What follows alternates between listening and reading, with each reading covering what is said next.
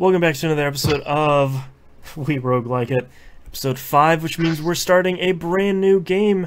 This is the first episode of Sunless Sea. Yes, it is. Which both Moon and I have been departing from fallen London, and, being a submarine captain. And I'm not a submarine captain. I'm a sailor captain right now. yeah, I'm still a sailor. I don't. How many runs do you have under your belt? I have about 4. I have about 6 to 8 runs, and concurrently I'm on captain number 5 on a string of 5. Wow. Okay. So, yeah. Shall we talk first and foremost about the thing I sent you a message about in the middle of the week? Yes.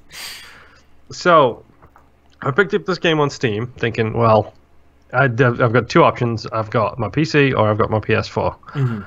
So I thought I'd take a shot on the PC because I don't play much on my PC, so give it a shot. Yeah.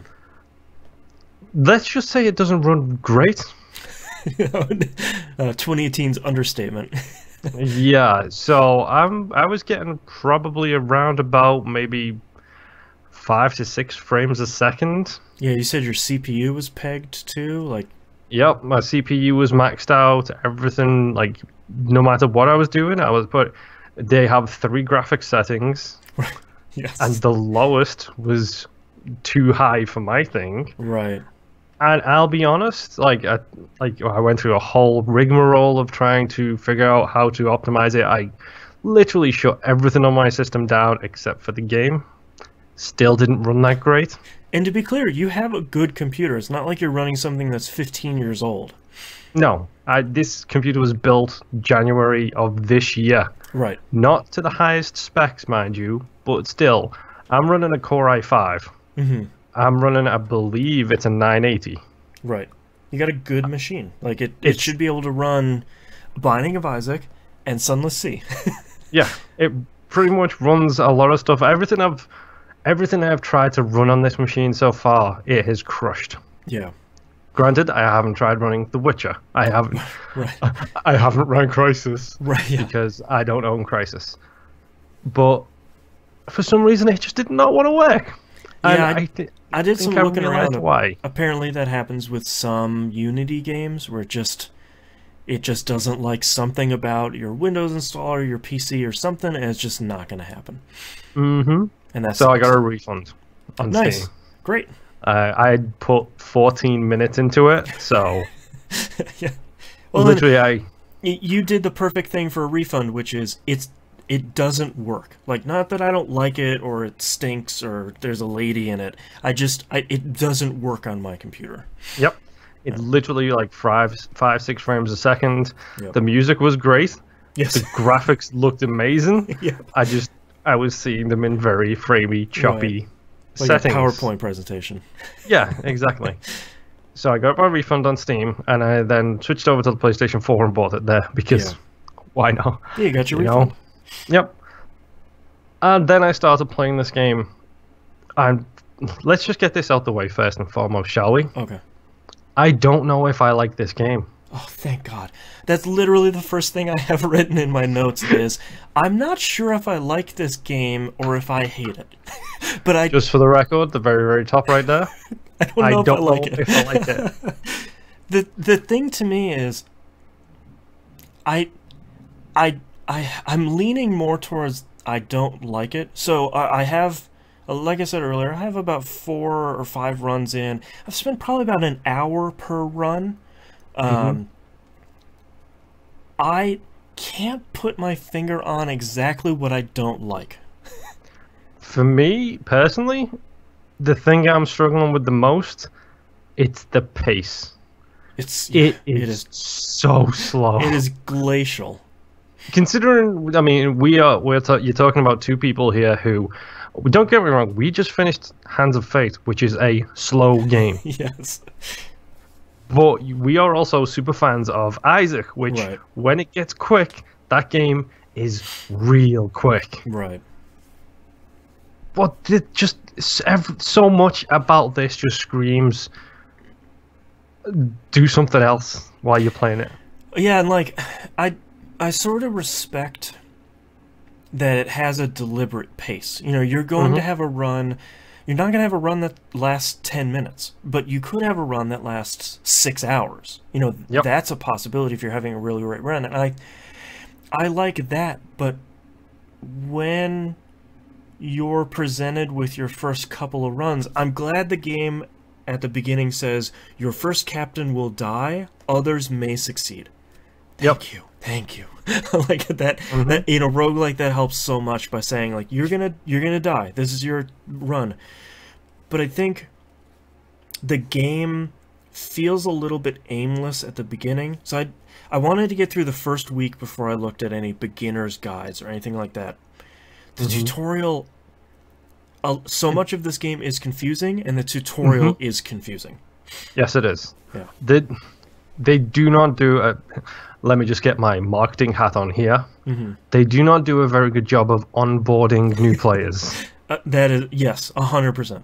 This, like, you load up the game and okay, it's great. It's an amazing set, and like, let's get this out the way first and foremost. I love the lore of this game. Yeah, like, no one can go on the surface anymore, so you're in this underground sea. That's the problem, is there are people on the surface still. Right, like, yeah, I keep getting these little lore things about, like, people going to surface. I was like, wait, I wanna go there. I know exactly how to get there. I know exactly what to do to get there. Okay. The problem is you need like 25 supplies to get there. Goodness. Yep. So I love the lore. I love the setting. It's fantastic. By the way, on the PlayStation 4, this thing looks like a pretty good game. On the PC, it looks fantastic. Like, the difference in the graphical nature of this game between the PlayStation 4 and PC is insane. Like, it's one of those things where it's like the PC version is clearly so much higher detail than the PlayStation version. And the PS4 version runs great, thankfully. And, they did a really good job, I feel, of putting it on a controller with 15 different buttons that you're gonna need. And it's smart how, you know, to pull out a bigger menu, hold this button, to not do it, to, you know, tap a button. That stuff feels smart. Yep. There's so much to love about this, but then it's so slow. It's so slow. Well, on top of that, like, there seems to be, everywhere you go, you'll pick a menu, and I finally feel like I'm getting an idea of the core gameplay loop. Yeah, but I literally hit that yesterday. I was like, okay, it's midnight, and I'm just learning how to actually play this game now. Right, like, okay. Generate port reports and bring them back to London and turn them in. I was like, okay, now I have money. Oh, okay, cool. All right, that would have been useful a week ago. But yes. One of my biggest problems is once you get past the tutorial stuff, which again is rough. One of my biggest problems is you'll go to a port and you'll interact with something. If you have like the 4 or 5 cards you need to interact with something, cool. Then you might get 6 or 7 cards or fragments or items or things out of it, and you're just, I feel like you're gathering so much stuff, but I never have an appreciation of how I turn that into other stuff or how I leverage that into going somewhere else to do something. Yep. For example, so here's some I think the biggest difference between this and most other roguelikes we've played so far is there is a lot less randomization to this. Yeah. Apparently, between deaths, the layout of the majority of the map will change. Right. But mostly the 4 corners stay the same. Okay, and it seems like London is always in the same spot it's in. Yeah, so like Fallen London is always like pretty much dead center on the west. Yeah. There is a thing on the south. There is a thing on the north. On that side, roughly the middle will shift a little bit, but not to a huge degree kind of thing. It will just change a little bit. But as I'm repeating the runs, I'm finding out more and more. Like, I went to Vanderbilt. Yes. Which is the place north of Fallen London. I went past that to somewhere else and docked there and got an encounter which gave me something to do with this serpent thing, and then on a different run entirely, I saw the hand-in mission for that serpent stuff. Oh, okay. So now I know to hand in that mission at Fallen London, I need to go to that place, deal with that encounter, hopefully roll as successfully as I did roll, and then go back to Fallen London with the rewards to get the rewards. Right. There is several repeatable missions which are okay and profitable wise. Pro tip, I think it's the hunters, I don't know, the hunters something. It's literally right next to Fallen London. Yeah, it was like the Three Sisters. Yep. Yeah. Every time you can get the chance to go there with a new thing, then that's great. The flavor text means so much that you don't learn about naturally. Oh, okay. So I'm assuming by now you know about the bell. No.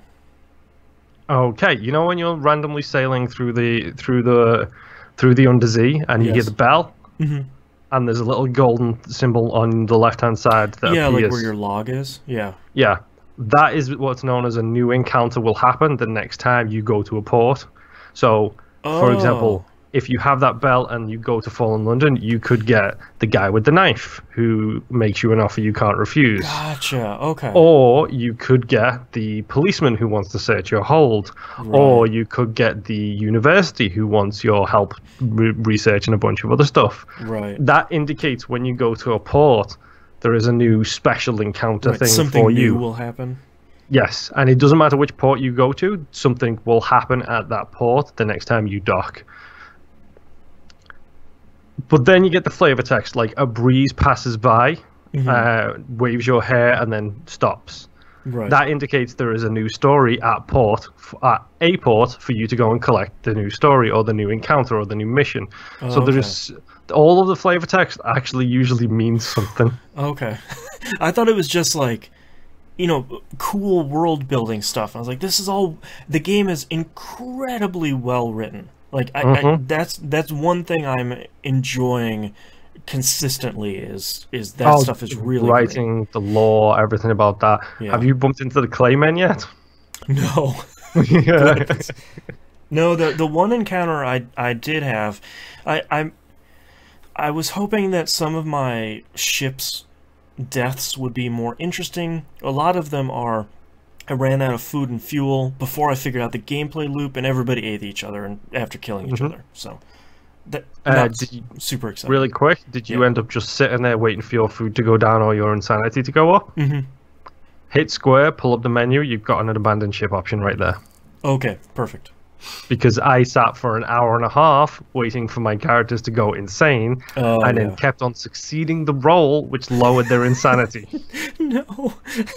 Okay, good to know. So if you hit square, okay, so if you have supplies but no fuel, if you hit square, there's a chance to roll supplies into fuel. Yeah, because you can like search for fuel stuff. Yes. Yeah. And then obviously you have the forbidden taste kind of perk that you can take at one point.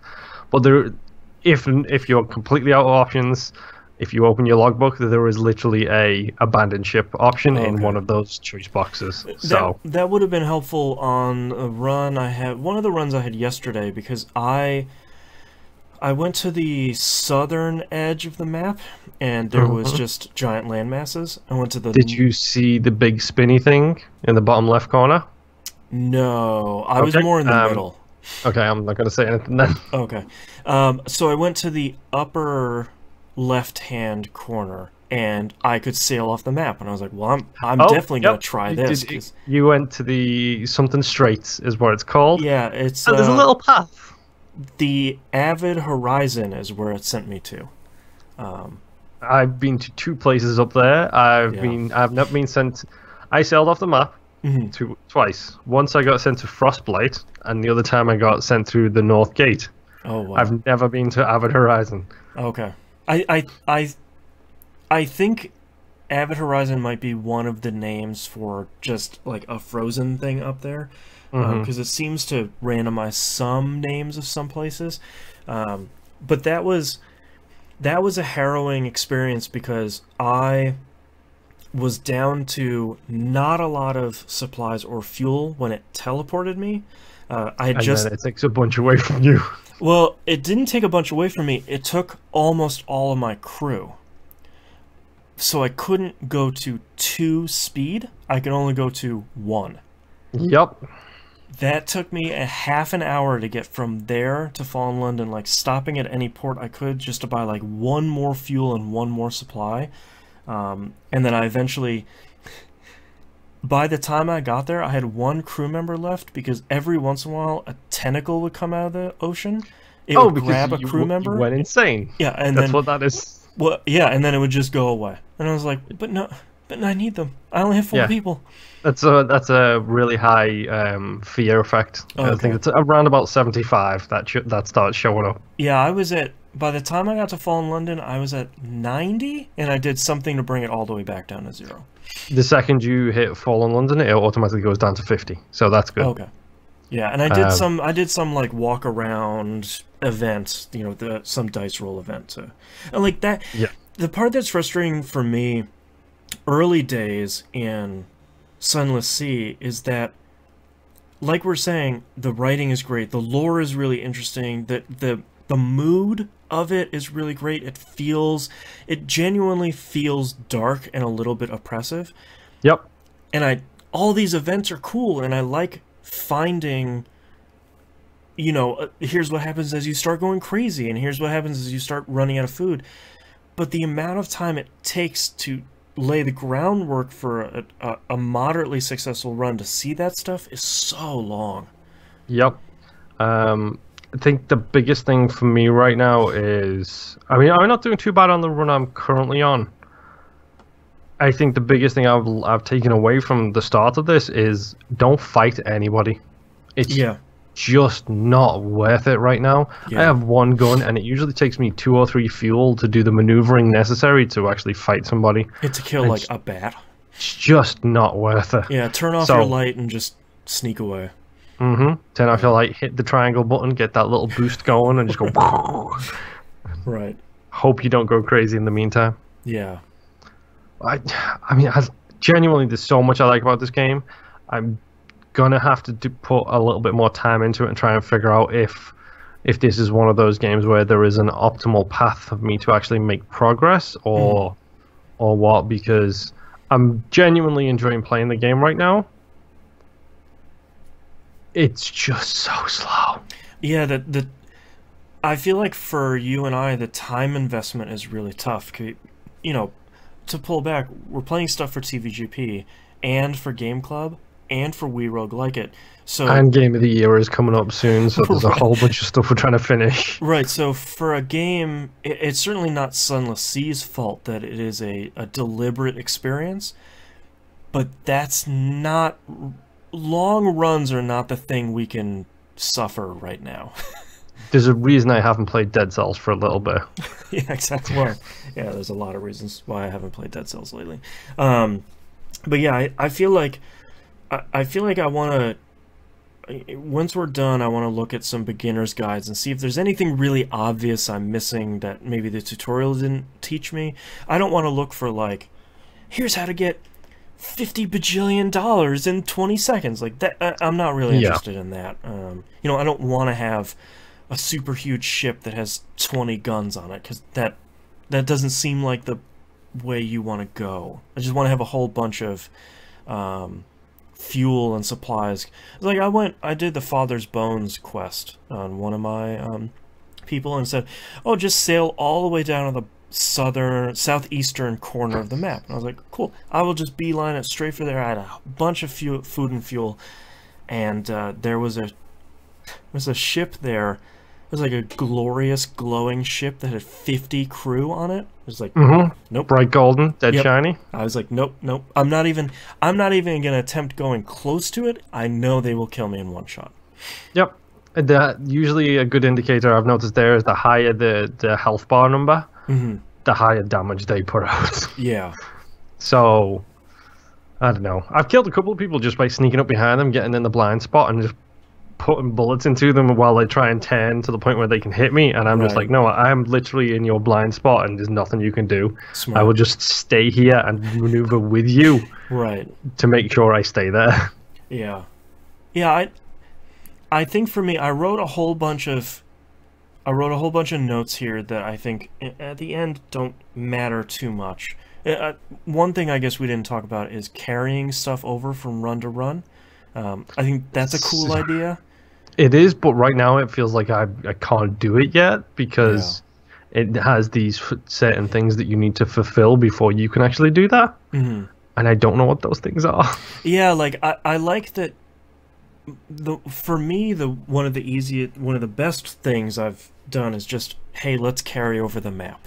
You know, like I know we're in the correspondent. People. That's all I've done. Yeah, like I did one where it is carry over some money because I ended one run with a lot of money, and that was helpful. But you know, I think as we unlock more stuff, you know, fingers crossed that'll work out well. But it's hard because I think to wrap up for me, I want to really like it, and I am really liking parts of it, but I really feel lost in a way that I usually don't when you start roguelike, because most of them have such a small scope that expands over time, that having such a huge scope to begin with the limited knowledge, it feels rough. Not bad, but just it's a rough beginning.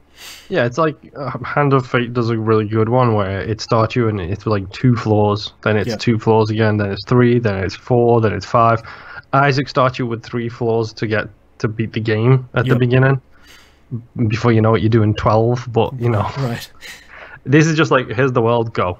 Yeah, like you just explore however much you want. Like if you do something wrong, you're gonna get punished for it, which is fun. But I have been killed by a tentacle, a shark, insanity, fuel, hunger, a shark with straps on it, which was weird. Yeah, I ran into that once and I didn't get killed. I think I left it alone because it's like, look, if someone put this shark in a straitjacket, I'm not gonna mess with it. Yeah. R3 is toot your horn as well, by the way. Yes, I like tooting. It's real good. All right, any last thoughts here before we scoot? No, that's pretty much it for me. It's at this point for me, it's mostly a case of I still don't know how I feel. Yeah, it's just diving more into it and seeing if it eventually, if we can figure out how to start a run. I feel like is probably the most important thing. So. Yeah, definitely. But we will see next week. Thank you very much, everyone, for listening. We'll see you next time. Bye. Bye.